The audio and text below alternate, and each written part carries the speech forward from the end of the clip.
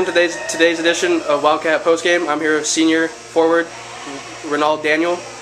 Daniel, you just had a very convincing first home victory against DeVry University by the score of 96-39. What do you think were some strong suits of your team's game today? We communicated real well. Our defense was, we were all helping each other out. No dribble drives, containing the shooters. DeVry is a very good team coming up, but we just came out on top. You yourself played exceptionally well. You had a double-double tonight. Well, what led to your strong play?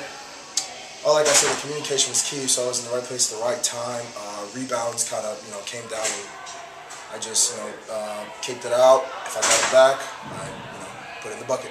All right, coming up this Thursday, you'll be taking on Florida Christian, a team that you guys already played and lost a nail-biter to. What do you think you guys have to do differently from last game to come away with a victory, this time at their house? Come out more intense. They came here with a chip on their shoulder to win.